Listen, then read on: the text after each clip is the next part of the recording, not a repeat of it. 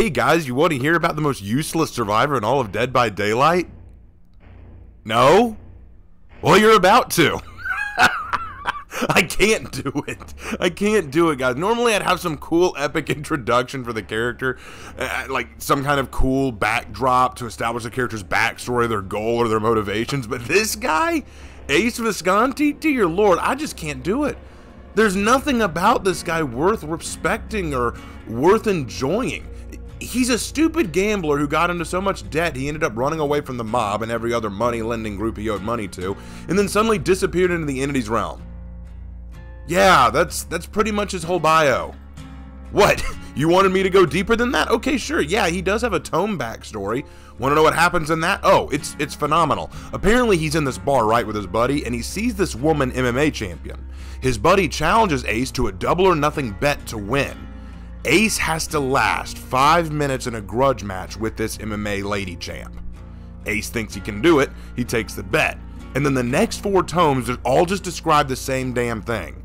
The time seems to go way slower than it feels like it should. Ace keeps getting beaten to a pulp, but he refuses to get up, never lands a single hit on MMA lady, and keeps getting back up until he finally wins the bet and stays down, and stays standing.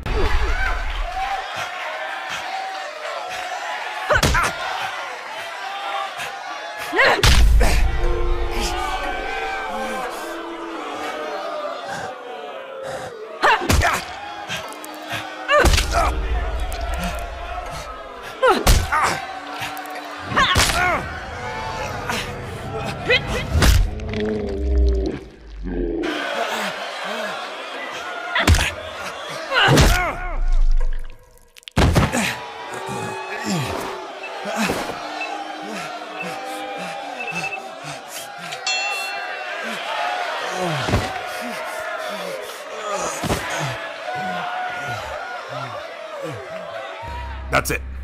That's the tome. I feel so bad for any Ace fan out there who had to suffer their way through earning those tomes, because that had to be disappointing. It doesn't reveal anything about Ace, like maybe why does he have an addiction to gambling? We could talk about that. Why does he always feel confident in his own bets? Who did he owe money to? Was he ever in a relationship? When did he start gambling? What led to that? In the tomes, they mention he has a lucky alligator tooth, and he doesn't want to lose it. So what's the story there? Where did he get that? Who gave it to him? Why is he so desperate not to lose it? Why does it have value to him? He says he doesn't like doctors. Okay, why? Is he a terminal patient? Is there some disease he's afraid of getting? Did he have a bad experience with them? Jesus, talk about a lot of words with a lot of nothing to them. His whole bio is just Ace is a high-risk gambler who's willing to take any risk, and his luck rubs off on the other survivors. That's it. Ooh, I'm so impressed. Yeah, sorry, I can't take this dude seriously. There's this DBD YouTuber who is currently doing a poll series about who's the most hated survivor, and I voted for Ace as soon as he popped up, just from reading his bio alone.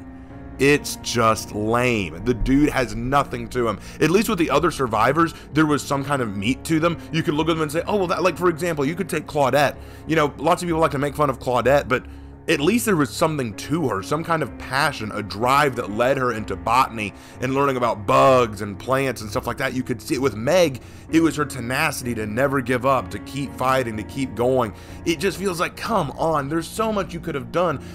Gamblers are very interesting characters. You could have done a lot of study and dive into who he is, what got him started gambling, all that kind of stuff, but no, you didn't. But if you think that his backstory's lame, wait till you hear about his perks. Ace's unique perks are open-handed, up the ante, and ace in the hole. Open-handed basically increases the range of one's aura reading ability for your whole team. Yeah, I guess that's useful when hiding and seeking or when at the start of the round, but that's about it. And it also doesn't stack, so oh well. Up the ante gains a token for each survivor still in the trial. For each token, the survivors all gain up to 3% luck advantage during the trial for a maximum of 9% luck. Now, you might be thinking to yourself, how does luck work? Luck basically affects your odds of unhooking yourself from a hook or freeing yourself from a bear trap. It has no impact on your ability to find rare items or materials in game, or how much progression is done on generators through skill checks. So in other words, if you have maxed up the ante, that means everyone in the trial has a 9% better chance of freeing themselves from a hook, assuming all survivors are still in the match. Pinch me, I'm dreaming. Oh man, Santa Claus came early this year with that perk. The only perk he has that I really do like is Ace in the Hole. If you find an item in the world, there will be a 100% chance of it already coming with a very rare add-on attached to it, and a maximum 50% chance of a second add-on of uncommon rarity or lower being attached.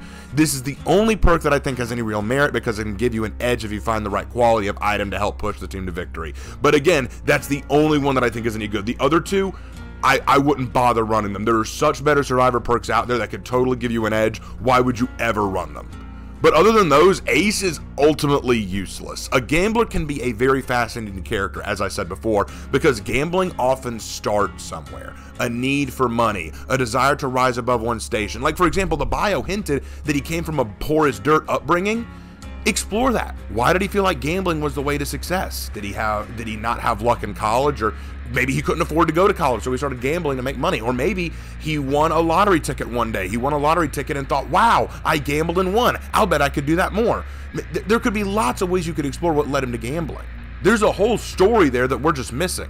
The consequences of gambling take their tolls. The wins lead to more gambling, which then leads to sudden losses, which then leads to consequences. There is a story in Ace waiting to be told, but instead they tossed it in favor of him getting his face turned into a hamburger by a lady MMA fighter.